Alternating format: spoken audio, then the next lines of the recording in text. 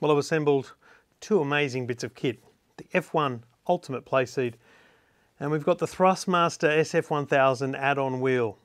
But we need a wheelbase to add it onto. So let's hook up the Ultimate Thrustmaster Playseat combo, and then let's fire up F1 2020 with that wheel. All right, so we're going to use this as the base unit, then we're going to add the pedals, and then we'll throw on the add-on unit.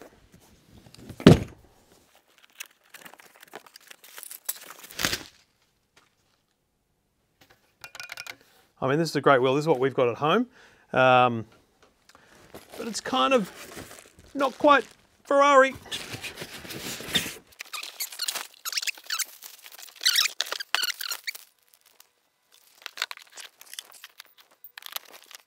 Drilling template we won't need, I assume. Tell you what, they make solid kit, Thrustmaster. I've got all the Thrustmaster aviation stuff. It's amazing. The rudders, just first class. Oh wow, look at the engineering in that. Metal, spring, you can see the quality in it. Oh, it's a solid, very heavy feel to the brake as well.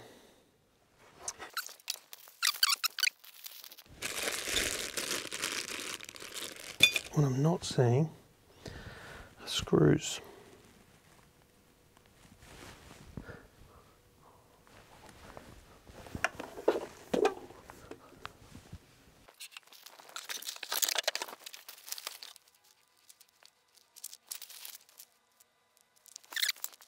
Okay, so today we learnt two things. Steering wheels and pedals don't come with M6 screws. They're the screws that you need to attach them to things like this. They do come with clamps so you can put them on a desk, but we're doing a lot more than that. And also, Bunnings opens at 6 AM. So there you go. All right, we have M6 screws. I've gone for the screw cap ones so that I can just twist them in. Let's get assembling.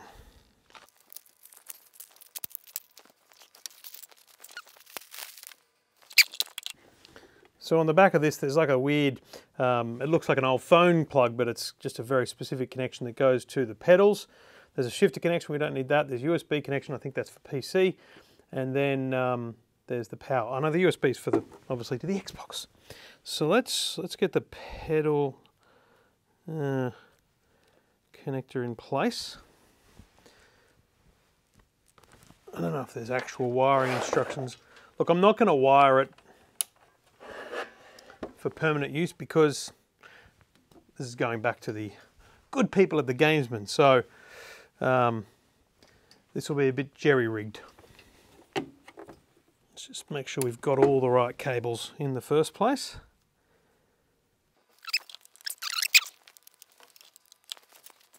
So the thing here is you don't want to, you definitely don't want, what are we, actually might have to look at the Playseat instructions to see where they suggest the cables go, because you don't want to put it in the way of your movement of this. You also don't want it kind of in the way of your feet. So that's a fascinating one.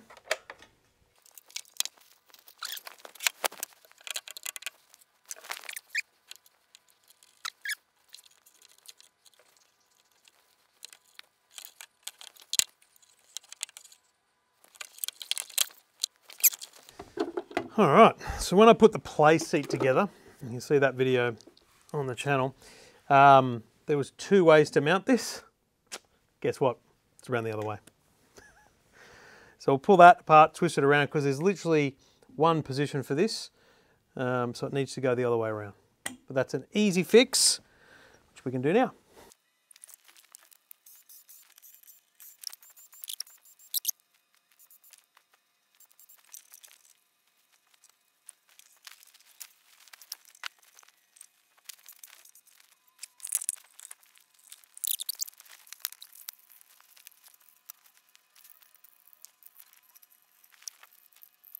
We have pedals, we have a wheelbase. It's time to unbox the beast. we're not going to bother with this. Just, you know what? Let's just make sure it works first.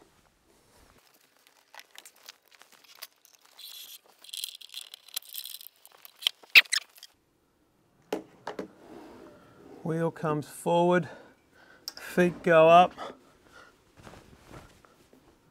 I'm going to want those up further. So we're going to tilt that. Anyway, we'll worry about that in a minute. Let's just get all this working first. Let's just make sure it all works. And then we'll do some serious adjustments.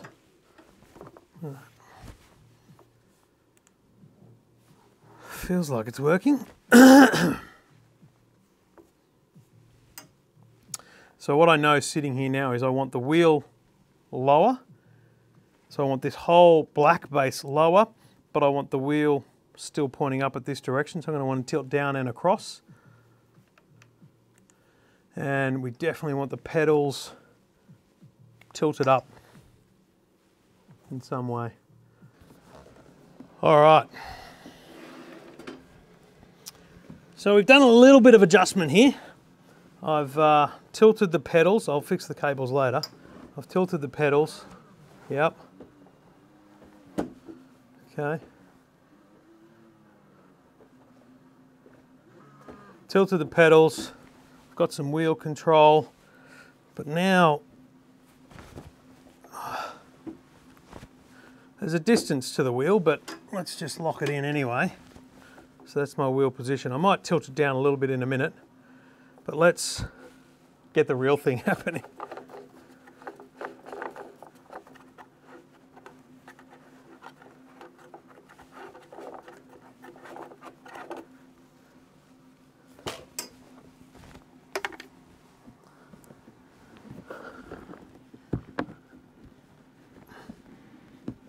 This is magnificent.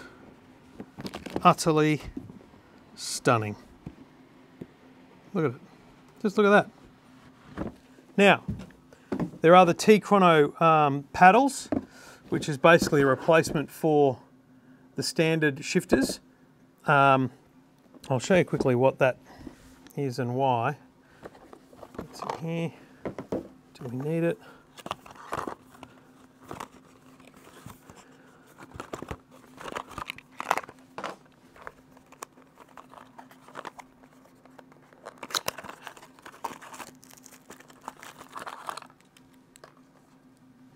Okay, USB to A to USB-C. We'll find out. So, these are the T-Chrono optional, $600 wheel, optional shifted paddles. Now, I'll do it up here so you can hear it on my microphone. That's the rigid sound of the standard, and it's a much lighter click, which I think would make for quicker upshifts, but I love the sound of that and the feel of it. So I'm going to run with that for now, and then we'll switch it out. All right, so you can see the wheel booting up. This is just epic. So the wheel obviously has its own operating system. Just going to tighten that fully.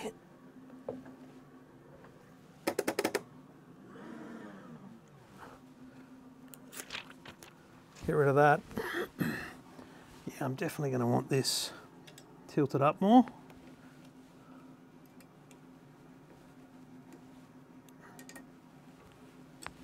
Now, I don't know how long it takes to boot or whether I need to reload the game here, but we'll see.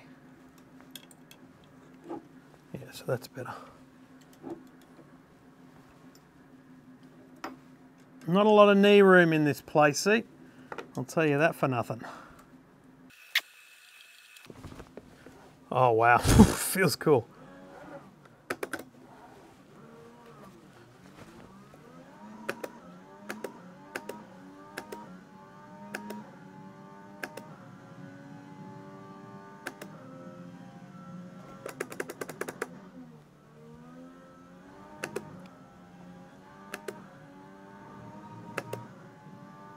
Oh, it's magnificent.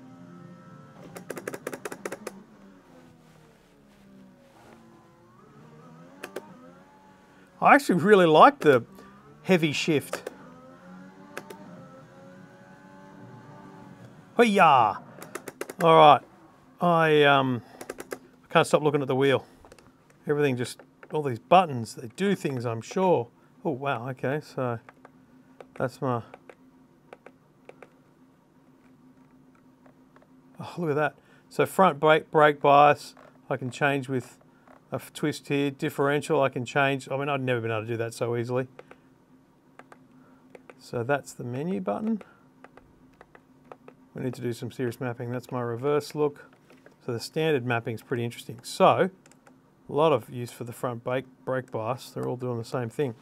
So let's kill the game and see if we get the screen with a reboot of the game.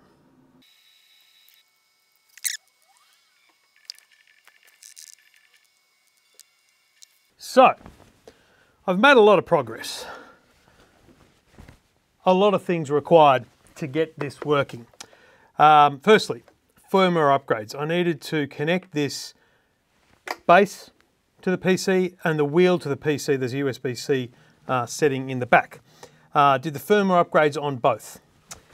Then I downloaded a manual because there was no manual in the box that I got. There might be in a normal one, but I'm not really sure. After that, I needed to learn a lot about this. So firstly, this dial here takes me, when you push it, it takes me into a menu system for the wheel. And there's a couple of things required here.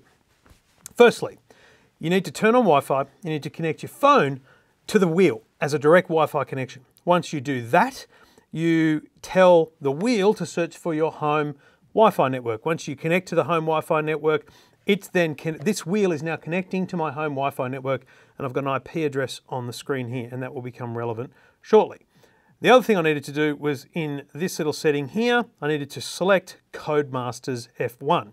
When it was on UDP off, using this toggle, when it was on UDP off, not working. With Codemasters on, it's all under control. Press this button and we're back ready to go. Now in the game settings, there's a couple of things you need to do. And it is, like, honestly, it's a pretty complex scenario. It's a pretty complex setup, but once you've done it, it's done. Basically what's happening is the game is sending data out on your Wi-Fi network, which this is then picking up. And there's a couple of ways it can do that. I'll take you down to game options. I haven't configured the wheel in any way or whatsoever. We go down to telemetry settings and you need to turn, oh, this isn't on, so let me turn that on. You need to be in broadcast mode off, and you need to set the IP address. So we've got to do all this again. I hadn't done it already. So, probably easier if I had a controller with me. 192.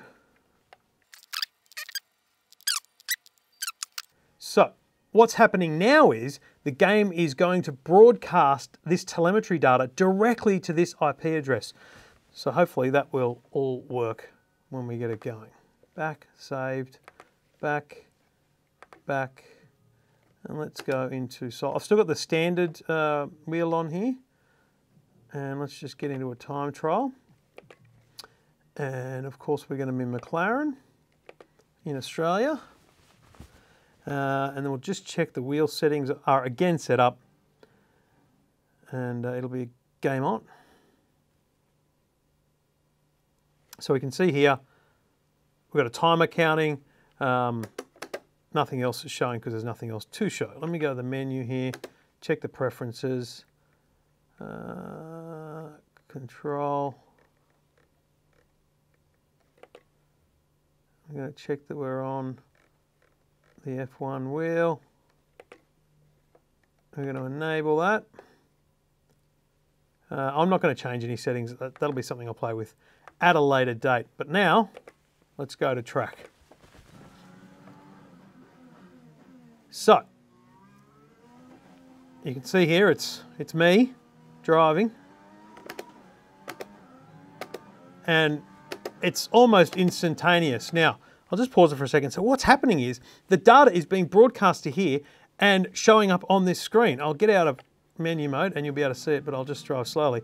And now we've got a couple of options on what we want to see here on the screen. So there's a couple of different screens you can see. This is just such a beautiful wheel. It feels amazing to drive. It's a lovely wheel.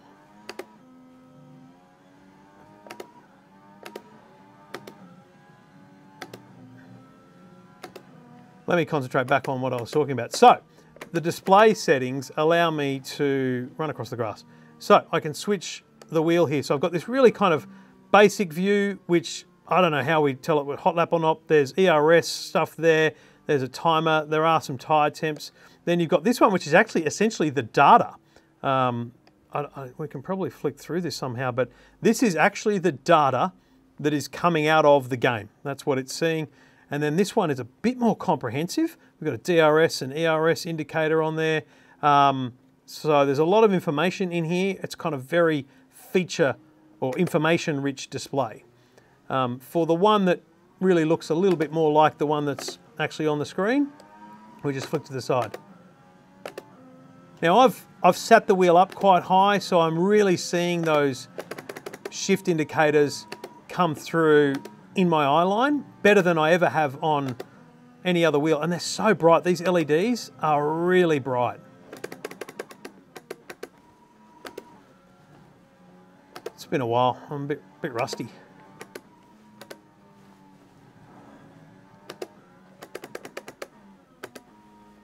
So I just think it's unbelievable. It's mind-blowing. So let's just have a quick look at what settings are possible in the preferences before we duck away.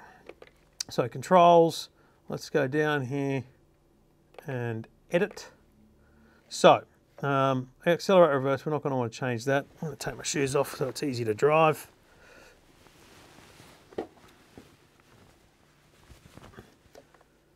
So next, camera. Do we want to change cameras? I mean, let's just see how that works. Okay. That's interesting. Let's see what happens, but that doesn't seem like, because it's a plus and minus, so it doesn't seem like the kind of thing you would map to that. Look forward, look back, look right, look left. Activate DRS. Well, what is that? Let's make DRS this button. Oh, so that's the menu button. No, maybe this button. No, that's the X. So you don't know what any of these buttons are because they're not shown. I don't need look back, so I actually don't mind that. That's good for DRS. That's the A button as well. So it's so many similarities. Maybe I'll put DRS down here. No?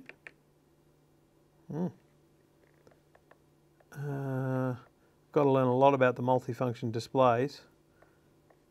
Gears we don't need. Manual clutch. So this is actually, these are mapped as the accelerator and the brake. I'm wondering if I can map that as my clutch. So I've got a back pedal here. So, I mean, really simply put, I don't think this is as customizable as it is on the PC version of the game. That said, it's pretty bloody awesome. So let's just see, what did I end up putting the DRS as? Was it this one?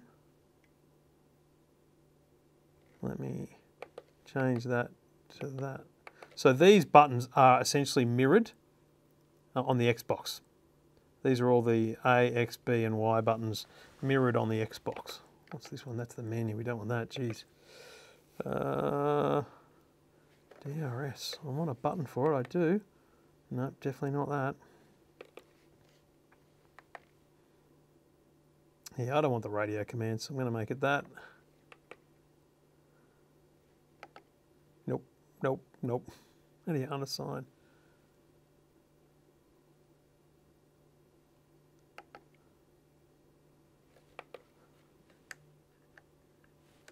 So not everything works. Like this button, these buttons can't do anything.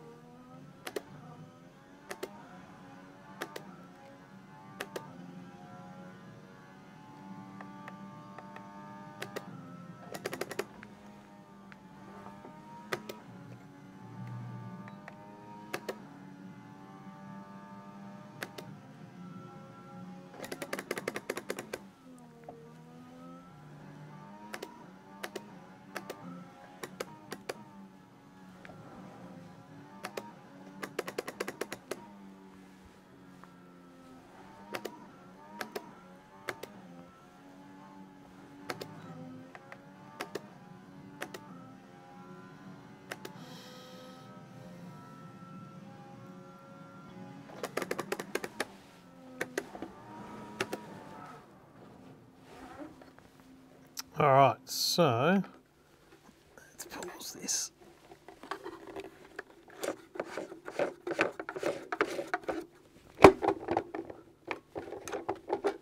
All right, so this is what we want to change. This part here, easy done. Okay, so simple Allen key, 4 screws.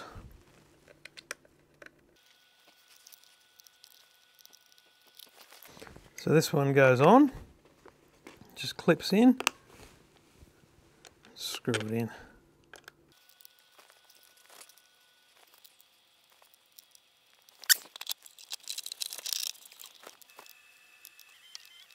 Okay.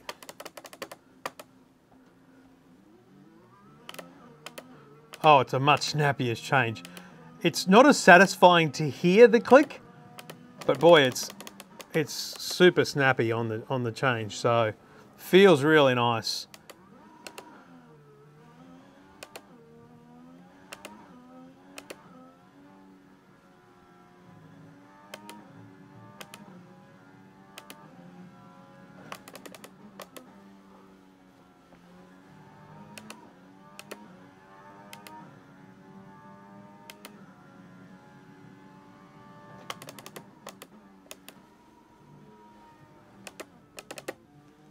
All right, let's have a little look. This is the most F1 like I've ever felt in a sim playing this game, and I played a lot of this game. So let's just see what the race start looks like. Okay, here we go. I know what you can do. Don't let me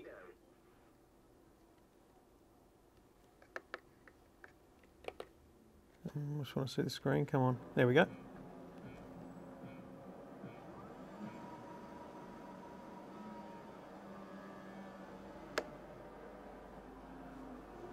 I've butchered the start. I want to see tyre wear. So my tyres are at 95% here.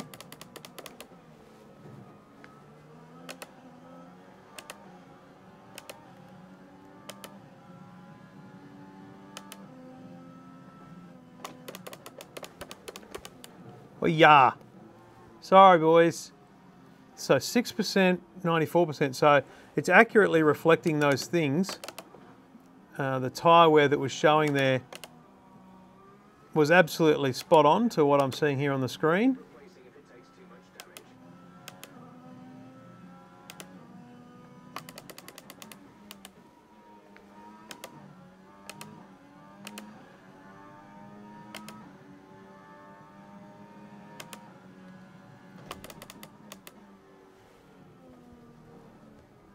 The brake is very different to the brakes I'm used to. Let me just see, so we've got a lap counter here as well. Oh, I've got my position on the track. So all this stuff I can take off the screen now if I wanted to as well, because it's all on my, my steering wheel display. So on this display, let's just slow down and have a look here. I've got speed, lap, position on track, tyre wear. I'm not sure what the red and green are. Very hard to look at the wheel while you're racing. How's Nicholas Latifi in front of me? Come on. Charles. So let's just look at what else is on these things. So this is the detailed display. I need my glasses on here. Position here, laps, ERS, DRS. Let's look on this DRS zone. Oh, there's no DRS probably, because it's only the first lap, second lap. Let's do another lap. Fuel and temps. What else have we got? That's the other display we already saw, and this is the real basic display, which has a very good lap counter. Oh, what was that? Medium overtake. There's something appearing on the screen here. I'm not quite sure what it is.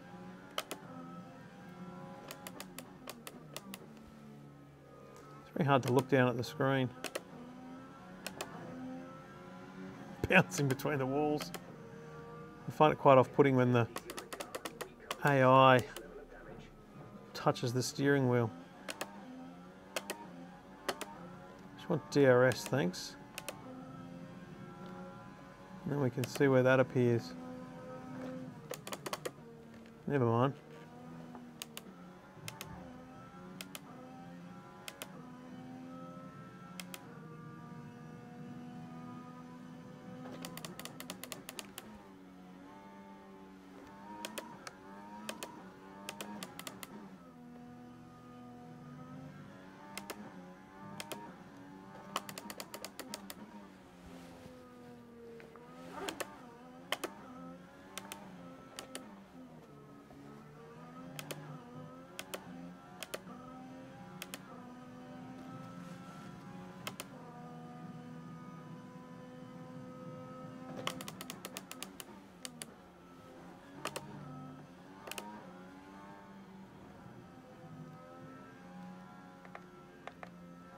I don't have DRS.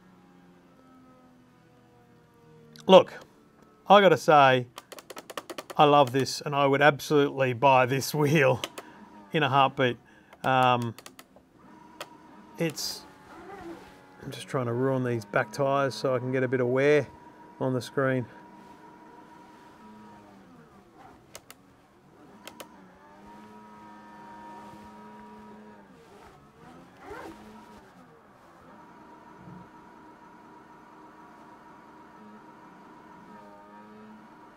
Rear tyre wear is going down by the second. Loving it. 85. 84. I'm really wearing out those tyres. This is the most beautiful thing you could buy for the F1 2020 game. If you've got a Thrustmaster that's compatible with this, buy this wheel.